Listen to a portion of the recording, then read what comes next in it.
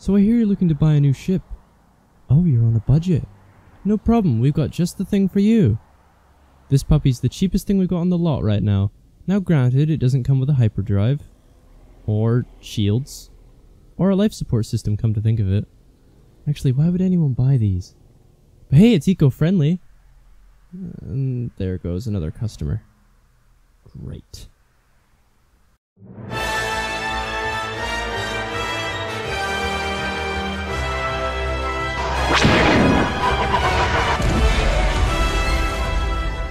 Greetings, fellow science fiction fans. My name is Justin, and you're watching All Things Sci-Fi.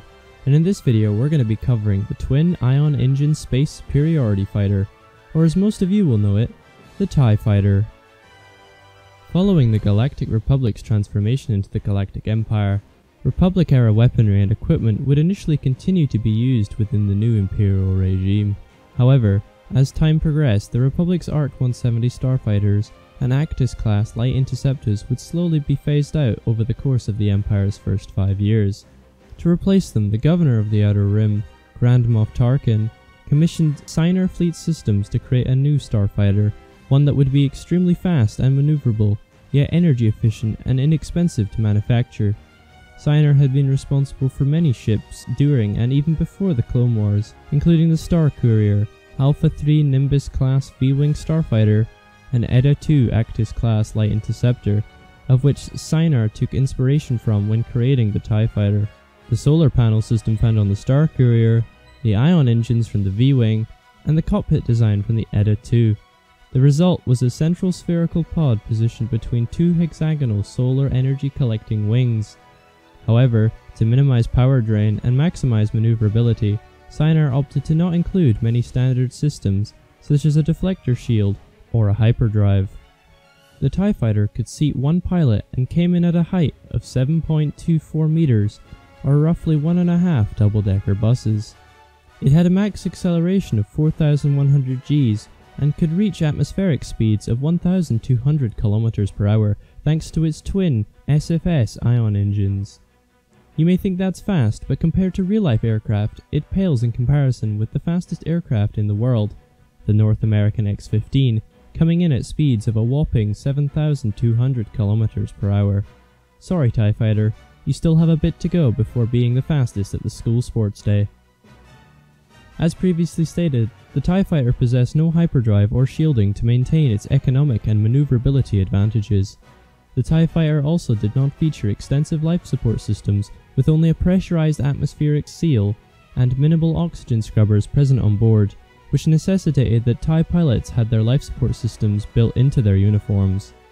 The cockpit of a TIE Fighter was cramped and contained full flight controls and a TS-8 targeting computer, as well as enough rations to survive for 2 days.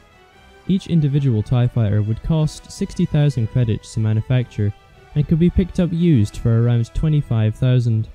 This is insanely cheap compared to the price of something like an ARC-170, which cost 155,000 credits to manufacture, or the Edda 2 at a pricey 290,000 credits. This is where the TIE Fighter shined, as they could be deployed in swarms, as their low cost meant they were far more expendable than previous starfighter designs.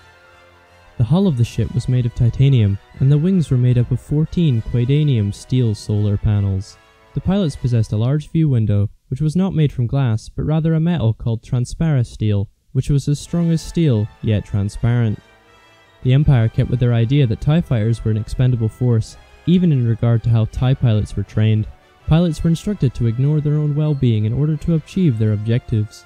TIE pilots' fighters were also regularly rotated to prevent pilots from forming bonds with their ships, and to instead focus on serving the Empire and completing their respective missions. Pilots were fanatics of the Empire, willing to die in battle, which was good as the TIE Fighter mortality rate was one of the highest in the Imperial Navy. In a combat scenario, a TIE pilot could use the inbuilt ejector seat should their fighter become critically damaged. However, due to the lack of Imperial support, pilots that ejected would quite often be left to die in the cold depths of space. This allowed the Empire to show their pilots that they should die in battle for the Empire if necessary. The TIE Fighter had a wide array of variations put into use by the Empire for a lot of different roles, from interceptors to bombers. The fighter also saw use by the New Republic after the fall of the Empire, but they were not used on worlds where there was a strong Imperial presence during the war, as it was thought that a ship that was used to terrorize and destroy would not be a strong image for the New Republic. The legacy that the TIE Fighter had left on the galaxy was not forgotten, as it is estimated that a minimum of approximately 4.6 million TIE Fighters were produced for the Empire, and with the rise of the First Order, Sienar Fleet Systems' successor, Sienar Jameis Fleet Systems, went on to produce TIEs for their new navy. Before the video ends, let me share some cool behind the scenes facts about the TIE Fighter. The TIE Fighters we see in A New Hope were relatively white, but were actually meant to originally have maroon hulls, as it would have prevented the TIE Fighters not being seen while using a blue screen. However, maroon TIEs were seen to blend too easily into the mostly black starfields, so a light grey was used instead. The TIEs we see in Empire Strikes Back and Return of the Jedi were a blue-grey. And that's it, all we know about the TIE Fighters from Star Wars. Please let us know what your favourite TIE Fighter moment is in the comments below, and if you enjoyed the video and found it useful, please consider liking and subscribing for more content like this in the future. Please also check out the videos on screen now if you have the time. Have a great day, and may the Force be with you.